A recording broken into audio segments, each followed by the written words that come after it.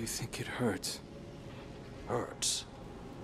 I could feel Savathun behind my eyes when she reached into my mind. What do you think these Hive feel when we reach into theirs? I also find the Scion's methods unsettling, but they can uncover Savathun's plans more efficiently than I ever could. Better to just put them out of their misery. H.E.L.M believes these Hive might hold deeper secrets. Do not make the mistake of thinking these things deserve your sympathy. Even though they have the light. Maybe you were the wrong person to put on this assignment. They may be our enemies, but this feels like a new low for the Vanguard. For Zavala. Watch your mouth.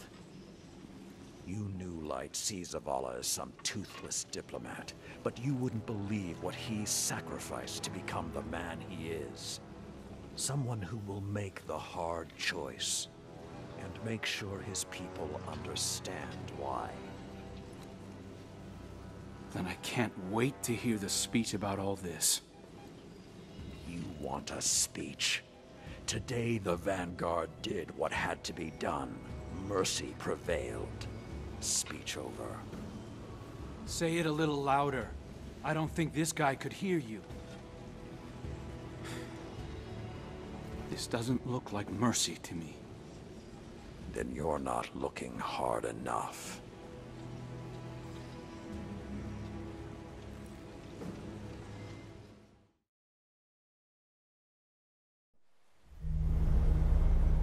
Long ago, even before there was a last city, I was deep on patrol in the old forest when a local villager sought me out.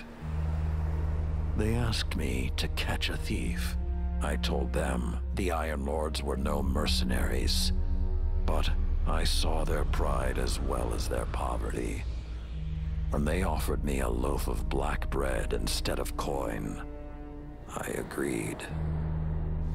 Just before sunrise, I caught my thief. A young girl, stealing what she could carry. Food when she could find it, coin when she couldn't, weapons to protect what she had taken. There was no fear in her eyes. She said the bandits in the forest ordered her to steal in exchange for protection. The penalty for theft in those times was death. Instead, I pulled the crest from around my neck and pressed it into her hands. I told her the wolves would protect her. In a settlement rich with stolen supplies, I found the bandits and cut them down. 38 lives to spare one. And for a time, I believed that was mercy. Many winters passed before I found myself back in that part of the old forest. This time, no one sought me out. So I sought them instead. Wind blew through rotted wood and rusted metal where the village once stood. And behind it, graves.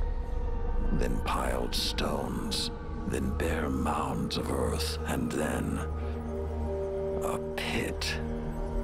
My blood was high. I tore through the forest, hunting for those responsible. Finally, in a settlement rich with stolen supplies, I found her. A lightless woman, with my crest around her neck. There was no fear in her eyes. She spoke plainly.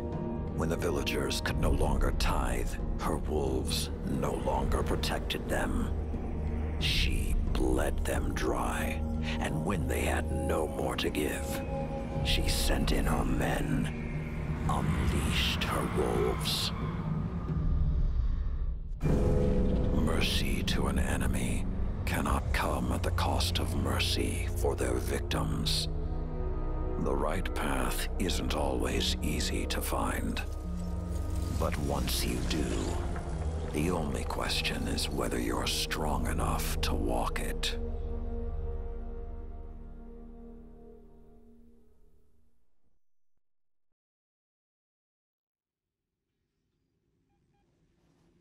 Consider that the next time you feel pity for our enemies.